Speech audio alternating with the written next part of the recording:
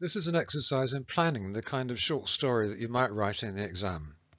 So let's look at how you'd plan. Our first question that we have to answer is, what person will you write the story in, first or third? Okay, I'm going for first person. I've also added present tense.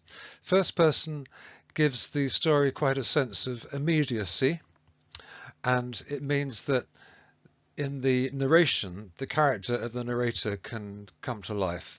Present tense makes it quite immediate as well. You could write in the past tense. The only thing is, whatever tense you choose, make sure you're consistent. Right, next question. If you're writing in the first person, is the narrator also the protagonist? The protagonist means the character that the reader should really care about, the most important character, the one the reader is rooting for, if you like. And it's a good idea to have the protagonist also being the narrator if you're writing the first person, because it gets too messy if you have a separate narrator and protagonist. You haven't got that long in a short story in the exam.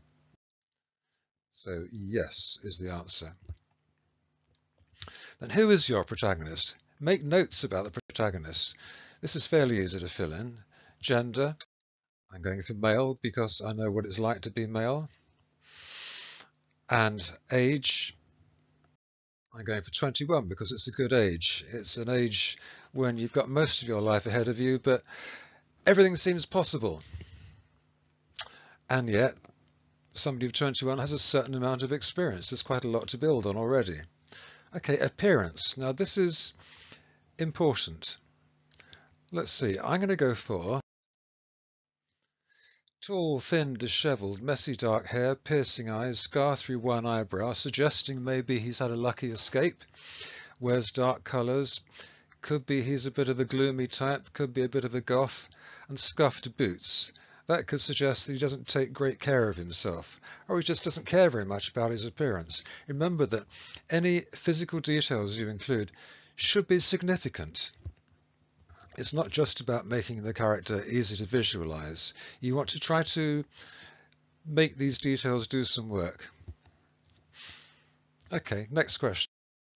Now, a character's background. You may not include many details about their background in your story, but nonetheless, it's useful to have some idea of their background. This will give you a more rounded sense of your character, and this will probably emerge as you tell the story.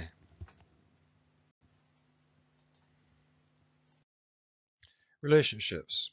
You don't need all your characters' relationships, just one or two, but if you do have a few, then that will give you a more rounded sense of the character. D. Where is the story set? This is entirely up to you, but it's a good idea to write about somewhere that you know about, or that you can at least visualize. So, I'm going for a park in Liverpool. Next, when is it set? Now, in the past, or in the future? If you set it in the past, you've got to worry about historical accuracy, but you could do that. In the future, it's going to be science fiction, essentially, so it's up to you to imagine it. If you set it in the present, right now, that's the most straightforward. And finally, F, how long does the story take? A day, a month, or a year? You've only got a short time to write a short story in the exam, so writing one that's spread over a year could be difficult because you'll have to do lots of jumping from one scene to another, from one month to another. Even with a month, there could be lots of jumping involved. So it's quite a good idea to keep your time span fairly short as well. So I'm going for a day.